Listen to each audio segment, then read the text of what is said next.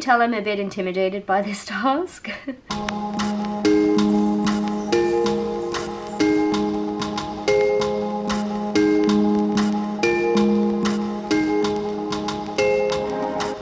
20 minutes, slow rising Gigi. Add a bit of yeast.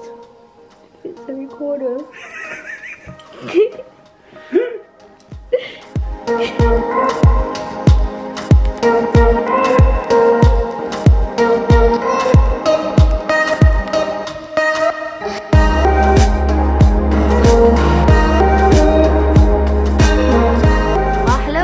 Welcome back to The Average. Today I am doing a collaboration with ScribbleFix, and we decided to do this collaboration where we swap a Pinterest board with each other and we have to try and make an illustration from this mood board, inspiration reference board. This idea was kind of stolen from Dina Jelart and Jelart, so if you like this idea, then they've done it as well, and I will link their projects down below, but also I will obviously link ScribbleFix, and you can go watch her version of this video and see what I sent her down below. I have the mood board here that she sent me, and I didn't look at it. I was like opened it and then tried to cover it as quickly as possible. That's why this is here. What I'm trying to do is I'm gonna look at it now and reveal what she has sent me. My iPad is a little bit too big to fit in this camera angle. Ready, reveal.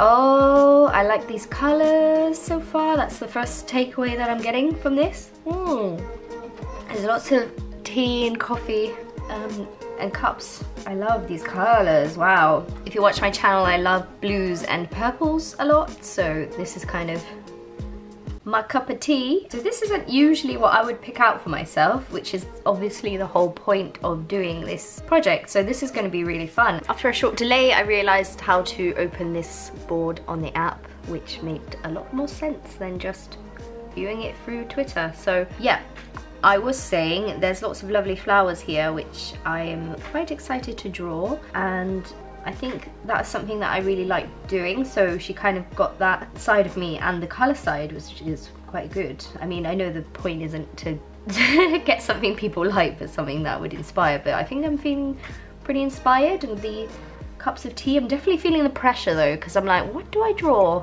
I am kind of getting a Alice in Wonderland vibe a little bit, you know, the Mad Hatter's Tea Party. Maybe that could be something that I could do. This is hard, man. I didn't think it was going to be this hard. I was like, yeah, this is going to be super easy. So maybe I can do Mad Hatter's Tea Party, but like the top view. So something like this, but then including like lots of flowers and maybe an alternative Mad Hatter's Tea Party with cactuses and things that you wouldn't usually see. So today I'm not really sure what medium I'm going to be using, but I found this Koi watercolor travel set, which I'm going to take on my holidays because I'm going on holiday soon, and I thought I would use this just to get some practice in. But then I also found for €5 these metallic colors, so that might be quite fun in this, because I see some metallic-y colors coming out in this, like on the teapots and stuff, and these candles, so that might be quite fun to play around with. But I'm not sure because I haven't tested these out yet, so maybe they're not going to be very nice. Okay, let's get to sketching, shall we? The sun is right in my eye. Why is that there? I find that the most challenging thing sometimes is being intimidated by a project, and we always put it off, or maybe just not enjoy the process. And that's my mantra, is like, you have to enjoy what you're doing, otherwise people will see that you're not enjoying it and it will show through in your work. So I thought what I would do is just, you know, take this opportunity to just be relaxed about this and try and use this opportunity to just clear the air and get rid of some of maybe my art block that I've been suffering from a little bit. And yeah, I think this is a really fun project, and I don't know where to put my references. I think I'm gonna put them over here. This iPad is too big. So there's lovely, lots of cactuses and stuff like that. So I was thinking that I would just do like a little garden piece with teacups and things around, and just have fun with it really, because like I said, that's the whole point of doing what you want to do as a hobby. I mean, of course this isn't a hobby for everybody, but I think we get that pressure of, I need to make this perfect, and sometimes that can be really self-sabotaging. And sort of a self-fulfilling prophecy, you know what I mean? You look at something and you're like, oh, that's going to be difficult, so you make it difficult for yourself. Can you tell I'm a bit intimidated by this task? Yes, I am. So I wanted to just like a weird pattern, I think, where we see like cactuses and teapots and teacups, and I think that will look really cool. So I think I'm just gonna draw that, but sort of in my style, and take apart the references and pick what I like and use what I see and what I like most from this set of images that ScribbleFix has been kind enough to send me. And I definitely want to pick out like these colours. Yeah, I do like the idea of the Mad Hatter's tea party that I had. So let's see if that comes to fruition. Fruition? Is that what I meant? Do I mean fruition? What is words? What is life?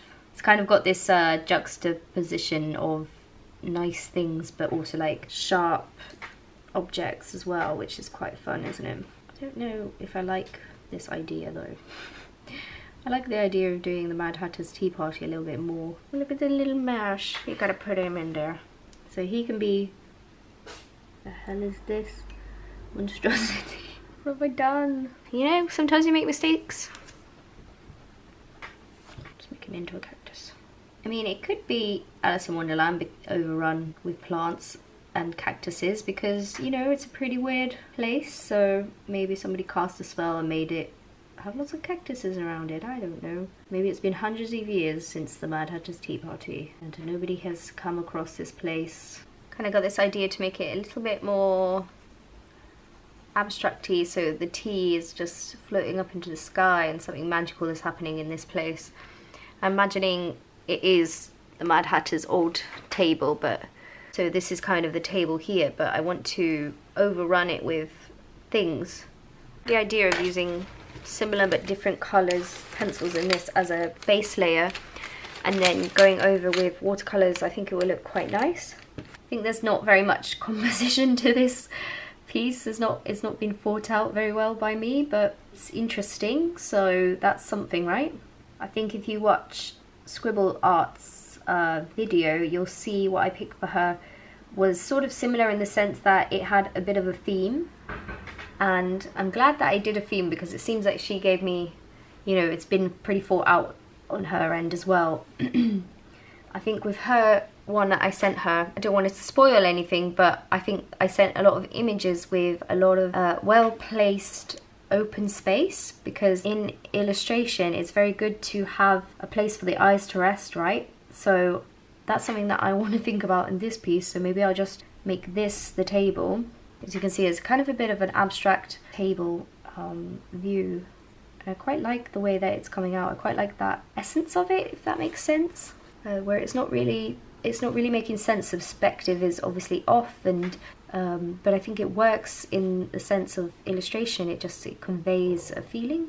This is quite fun to make. So I think what I want to do is just have open space here, because I can see as well in the imagery that she sent me, some things that I like is just here. You can see that it's just a pink, bluey pink sky, and then the rest is just complete crazy hecticness, but it just gives your mind a little breathing area up here. So in the sense of composition, I think that's a good idea, especially if I've got this really hectic thing going on down here. But I want to make it super hectic like it is in that image. I think what I want is darkness here, blue light, but maybe I should, for the sake of this challenge, use the blue light. A good trick to make it look like you have lots of plants, I read, is just to do abstracty shapes in the background that are similar to what you've done in the foreground.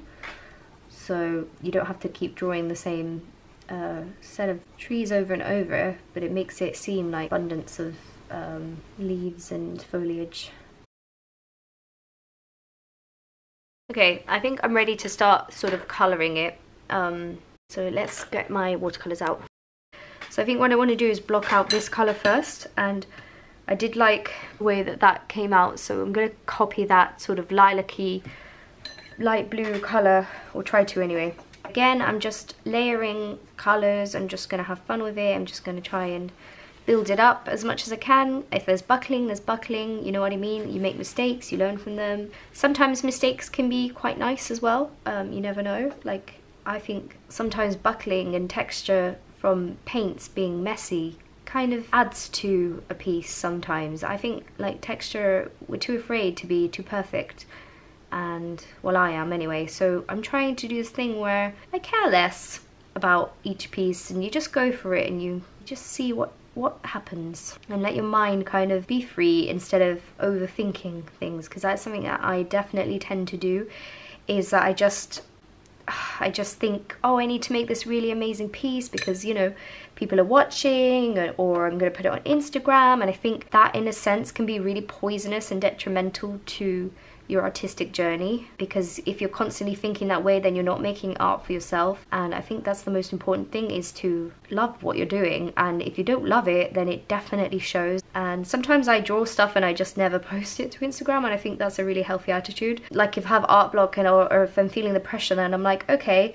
so no matter, I think to myself, no matter what the outcome of this piece is, even if I really love it, I'm going to promise myself that I'm not going to post it to Instagram or online, because then it's for myself, and next time it will take the pressure off. If I say like, oh, I don't have to post this to Instagram, it puts in your head like, oh, there's no pressure then, you know what I mean? So if you start thinking that way, then I think it's really helpful. So with this piece, obviously I know that I'm going to be putting it up on YouTube, but that's absolutely fine, because I've been trying to put in my head like, nope, just go with it. If it turns out bad, it turns out bad. But at the moment I am liking it and I'm enjoying the process, especially the colouring stage. I hope that advice kind of helps anybody struggling. Just don't put so much pressure on yourself, is what I'm trying to say in the briefest ways. I think for me it's been hard, because trying to balance my new working life with drawing, because I used to draw, you know, every single day and paint and try to make that my career, but now that I'm a graphic designer, I sort of go into work and I spend a long day doing creative work there. So when I come home, I feel like all my energy for being creative has been used up already. So it's hard for me, but I think that I've gotten into this rhythm of just drawing, you know, maybe watching something on TV and just drawing, doodling something in the background. I think that is a really good way to just get back into it, rather than making it a big issue. Like I don't need to make a whole massive illustration. I could just doodle something. I think I hope I'm making some sort of sense to people out there. I'm just, yeah, like I said, just building up layers and blocking out shapes within this piece as well. Like that's something I really like to do, is find parts of an image and just like block out bits. I think that looks really nice. I hope you like this sort of chatty, chill vibe of video. I've decided not to overly edit it. If I say anything dumb, I may edit that out. But yeah, this is going to be here, and it's probably going to be quite long because I haven't done one of those in a while, and I think just chatting and not trying to overly edit stuff sometimes is nice. And I like to get a good mixture of different things like that. I do feel like I want to make this black around here. I have a feeling that mine and ScribbleFix's stuff is going to be very different conceptually and technically, because I feel like our stuff's very different, so it'll be interesting to see what she comes up with, and I'm excited to know. It's always the best part of collaboration, is to like waiting to see what the other person has done. I always really like that, and like how they took the ideas that you've maybe given them. So this is the final piece, and I am glad that I did block out it in black, because I think that it just makes all the colours pop a little bit better, and I really like the way that it turned out. As I said, I was just having fun with it, and I was layering different things, and I just think it just really works, and I'm so glad that ScribbleFix sent me this artboard. That's the final piece. Thanks for watching, guys. Please like and subscribe for more content, and I will see you next time. Bye! I have the winner of the competition, and I'm sorry that I couldn't give away something to everybody, because I am truly grateful for all of you watching. But the winner of the competition is Brain Fog, and if you could just message me somehow on one of the social medias, I will forward you all your prizes. Thanks guys for taking part, and I really appreciate all your really nice comments.